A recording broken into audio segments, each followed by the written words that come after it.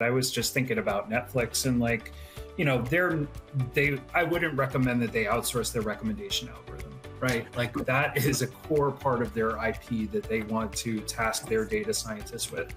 But let's say they didn't have a lot of data science talent and they needed to use them just on those high priority items. Well, maybe they'd want to outsource something like their churn model. That's pretty straightforward, or their lifetime value model. So there are a lot of these models that have been built for you, or the accelerators that can derive them for you from your data that you can leverage so that you can focus on the most important thing to your business, which is ultimately using the output of those models to make decisions. And this is a big kind of trend I'm seeing in the analytic world in general, is because as a service models and other models have democratized a lot of what was once the province of just a select few data scientists.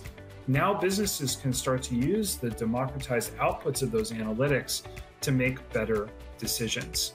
And that's critical because in a lot of cases, you haven't really had access to these, you know, predictive scores or dynamic segments or whatever it might be.